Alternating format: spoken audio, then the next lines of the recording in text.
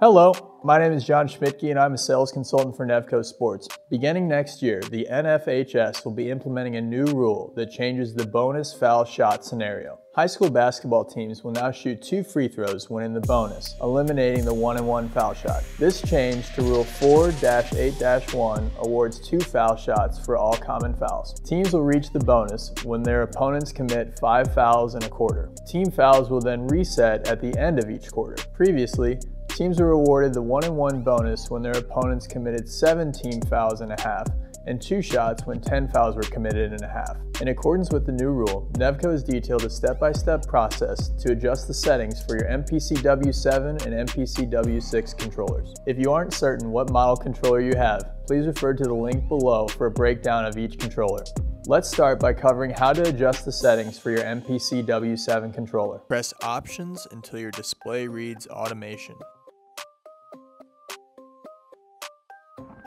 Press Yes to enter the automation menu.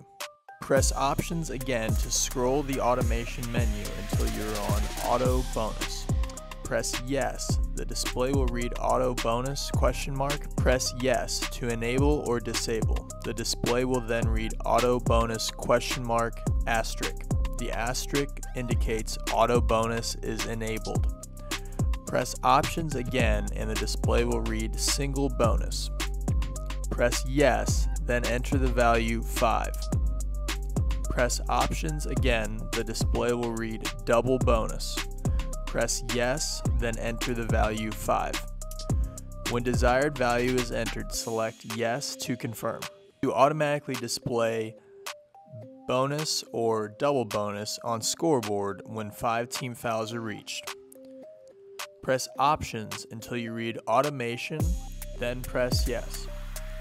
Screen will display Auto Bonus.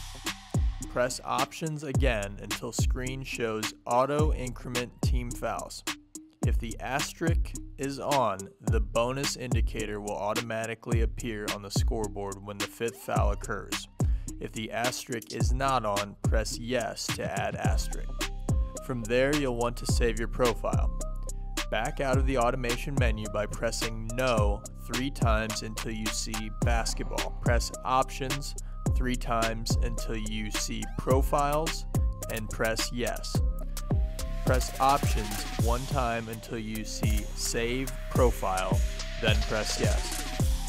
The profile name listed will be the last profile loaded or saved. Make sure it is the correct profile you want to save. If it is not, enter the correct profile number, and then press Yes. Press Yes 1 time to validate the profile. Your W7 will give 1 long beep verifying your profile is saved. If you use multiple profiles for basketball, make sure you repeat the process for all applicable profiles. Now for MPCW6 controllers. Please note that these are set to automatically light up bonus at 7 fouls and double bonus at 10 fouls. In order to comply with the latest rule change, you'll need to turn your auto bonus setting off. In order to turn off the auto bonus, first, go to Set Options menu. Next, select Off. Lastly, you will need to enter your bonuses manually to 5. That's all we have for this video. If you have any further questions about the rule change, please reach out to your local Nevco rep.